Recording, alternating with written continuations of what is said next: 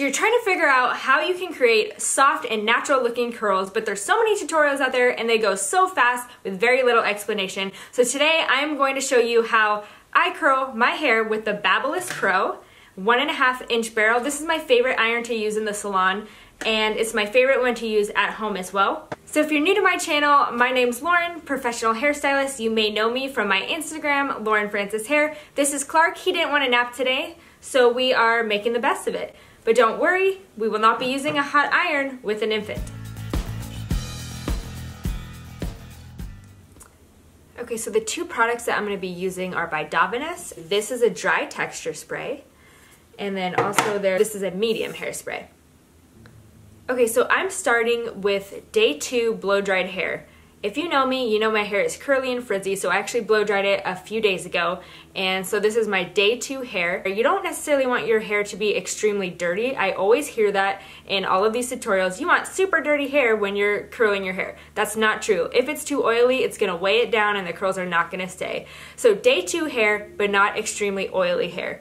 If you are starting from extremely clean hair, you may want to rough it up just a little bit with product. So the product that I would use to kind of give it a little bit of grip for the curl to hang on to is the Davines. This is a dry texture spray. So if you're using this, you're just gonna kind of pull it up at the roots and spray. Just a little bit, it doesn't need much.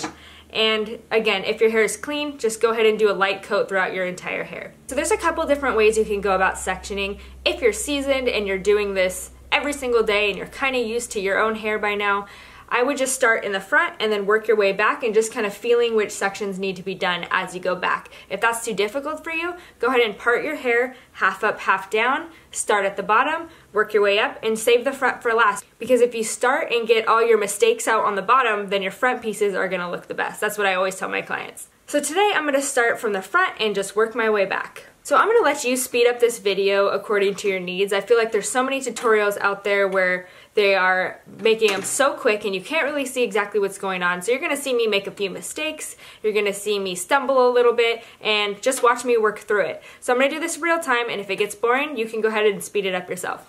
Okay, so I'm gonna start in the front right here, and I'm kind of just pulling this section where the hair naturally kind of starts to recede. On mine, it's right about here.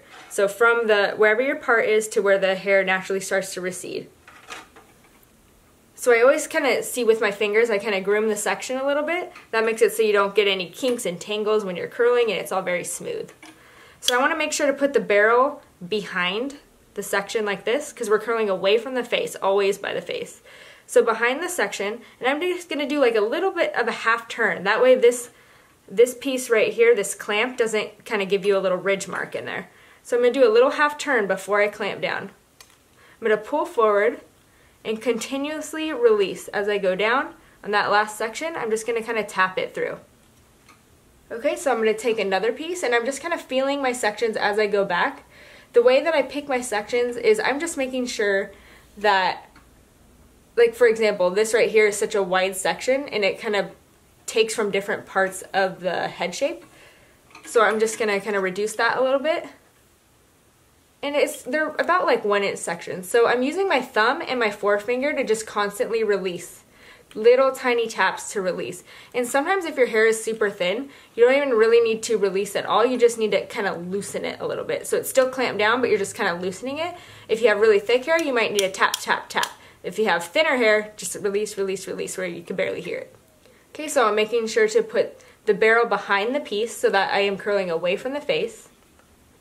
And I'm continuing to twirl, use my thumb and forefinger to continue to release, and then on the very last section, I'm pulling through. And then every once in a while, I like to curl a section toward the face. It's not necessary, but it kind of gives it a little bit of volume and lift if you do that, because then all the curls aren't going the same way and kind of twirling around each other. So last time we put the barrel behind the section, this time we want to put the barrel in front of the section like this. And I'm going to use the same principles. Just kind of release, release, release. Kind of let it out a little bit, and then at the bottom, tap, tap, tap.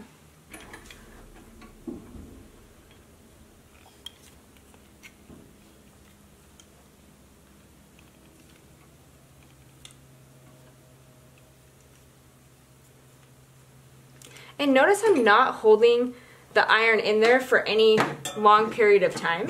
I do have the iron set on the highest heat, but I'm not holding it there for a long period of time, so that's how I'm preventing damage. I do want the high heat though, because that's what's gonna make it stay the longest, but I'm not holding it there. So if you're new and you're, you know, having a little bit of trouble with kind of getting used to your hands when you're curling your hair, make sure that you have it on a lower setting, because if you're holding it there in a long time, you will damage your hair. But see how I'm just kind of releasing, nothing staying on there for a really long time. And just for fun, I'll take this one and go the opposite direction. So that means the barrel goes in front of the section, remember?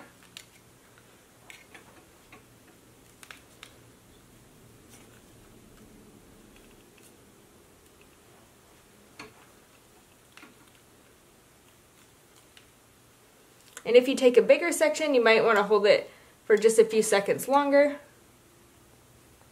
Smaller sections, don't hold it as long. And so I'm almost done with a whole half of my head right now. You don't have to take super tiny sections. We just kind of want to create a really loose, natural looking wave slash curl.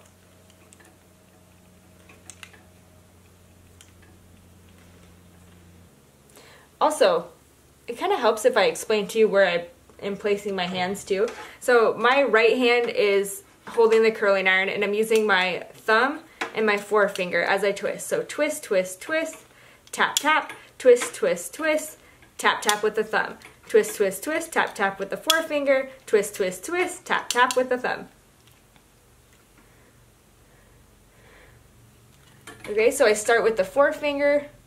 I don't even know if I'm saying that right. Forefinger, pointer finger, whatever. You know what I'm talking about. Okay, so place it behind the section. Little half turn, clamp down, and continue to release. And then this hand goes here to kind of control it. Like if I just do it with one hand, I can do that, but it helps me kind of move the iron in between my fingers if I use this other hand down here to help twist.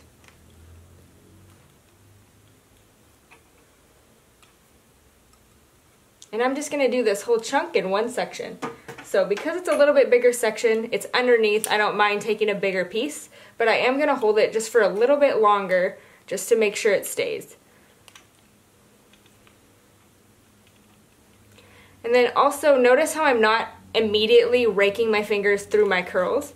And that's because I want to allow the curls to set before I do that, otherwise it won't last quite as long. You want to make sure they kind of set into their style, and the only way to do that is letting them cool down first. Okay, so I just finished this entire half of my hair. Now I'm going to move on to this section, and I'll just spray it a little bit with, this is a medium hairspray from Davines real quick. So that's this one. So that while it's setting and cooling, and just a really light layer, so that while it's setting and cooling, it kind of is another protection against it falling out. Okay, so I want to keep all these curls in the front to just help me make sure I stay organized. So I'm going to take this hair, or this front piece like I did on the other side, and then move the rest of this hair to the back. So I have 3 sections without having to clip.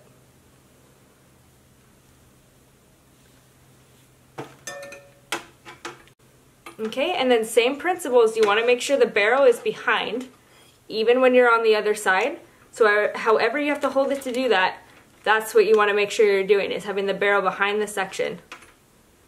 And tap, tap, tap through the ends. Okay, grab this big section back here, pull out another piece, put it back behind you. That way you can stay organized without using a ton of clips. So don't be discouraged if it's doesn't come super easy to you the first time you try it. It's not a big deal. Okay, so remember, barrel behind the section. Do a little half twist so you can prevent that kink. Alright, let's do this bottom section. And for this bottom section, see how wide of a section that is, and it gets a little thin up here? I'm just going to take this top part away to just kind of give it a more cohesive section right there. So for this bottom section, since it's close to my neck, I always like to see hair kind of moving toward the neck and away from the face. So sometimes I curl by the neck toward my hair. Or sorry, toward my neck instead of away from my face. So I'm going to put the barrel on the front of the section this time to go toward my face. And again, the reason we're doing that is to create a little bit of volume and fullness down by the neck, so there's not any gaps in the curls. And then we're going to go back to our regular away from the face.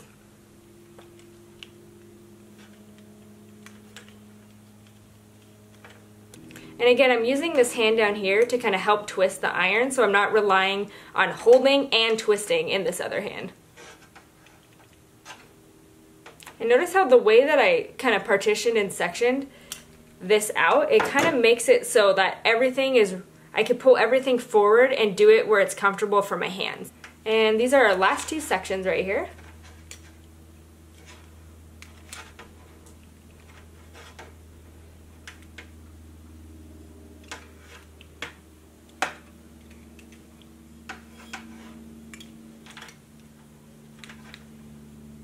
And then since we just did this entire side last after we did that first half, I want to let this cool for a little bit too, so I'm going to do the same thing on this side that I did to the other and just do a light layer of hairspray to help it set while it cools. So then I'm going to leave it for just a few minutes so they kind of equal in the amount of time that they've been cooling for.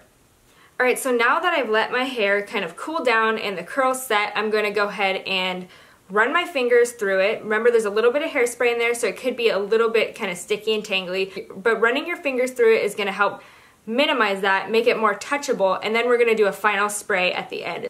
So I'll just start out by kind of starting at my roots and kind of pulling out. And I kind of like to rough it up at the roots a little bit. And then sometimes I like to flip it forward, shake it out. And this kind of helps separate everything so that all the curls don't kind of twist together. And then I'm going to go ahead and use the hairspray to finish it off. So I spray at the bottom and then I'm going to flip it.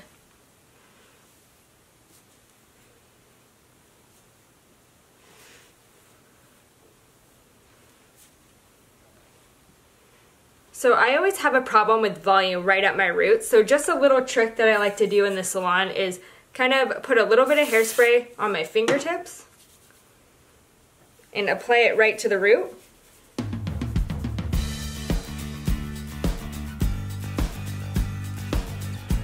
And that kind of helps just give me a little bit of volume back. Alright guys, if you like this tutorial, let me know by giving me a like. Also, if you have any questions, comments, concerns, make sure to let me know in that comment section, and I make sure to respond to everybody who asks me a question. But make sure to check back at my channel weekly for tutorials and product reviews from the perspective of a professional hairstylist. My name's Lauren, thank you so much for watching, and I'll see you soon.